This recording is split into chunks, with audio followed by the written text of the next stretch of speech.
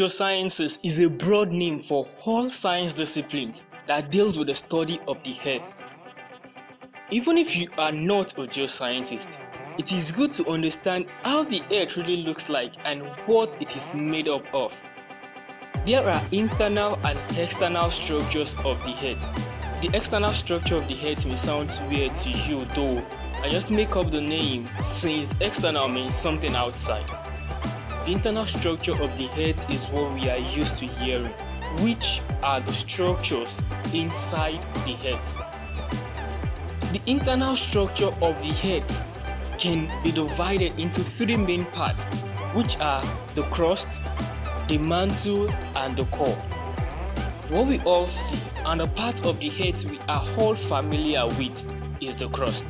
All human activities, such as building of houses, planting of trees, drilling of oil and water wells, and so on, are done on the earth crust. Even if you are a flying being, the earth crust is still very important to you. As important and as sustaining as the earth crust is, it only makes up just 1% by mass of the earth's internal structure. Very small but hugely important.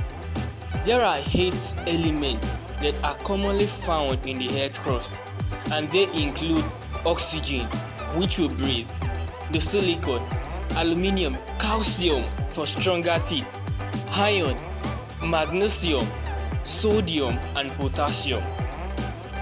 There are 2 types of crust, the oceanic crust and the continental crust. The oceanic crust is denser, thinner, about 5 to 10 kilometers thick, and mainly composed of basalt. Continental crust is less dense, thicker, about 30 to 70 kilometers thick, and mainly composed of granite. Why is it that the thinner oceanic crust is denser than the thicker continental crust? We will discuss it in the crust tutorial. The mantle comes after the crust. The boundary between the crust and the mantle is called the Moho discontinuity. I had to cram that before pronouncing. It's kind of close to the name of one of my favorite football players, Luka. It is a Croatian name after the seismologist that discovered it. It is simply called Moho discontinuity. By the way, how are scientists able to study the internal part of the earth? It's simple. They send signals into the earth and record them as they bounce back to the surface of the earth. Because the velocity at which they travel through different medium varies, the arrival time at the earth's surface also varies. The discontinuity is the depth at which there is an abrupt change in the velocity of these recorded signals. The Moho discontinuity defines the boundary between the earth crust and the mantle. The mantle is hot and represents a whole of about 84% of the earth by mass. Of course, you know that the deeper you go, the hotter it becomes. The temperature of the mantle varies from 1000 degrees Celsius to 3700 degrees Celsius. The mantle is divided into the upper and the lower mantle, separated by a transition zone. The distinction between these 2 layers is also caused by change in seismic signals sent into the earth. The crust and the upper part of the mantle makes up the lithosphere, which is the rigid part of the earth. We will discuss more about the mantle in another tutorial. Now to the innermost part of the earth, which is the core.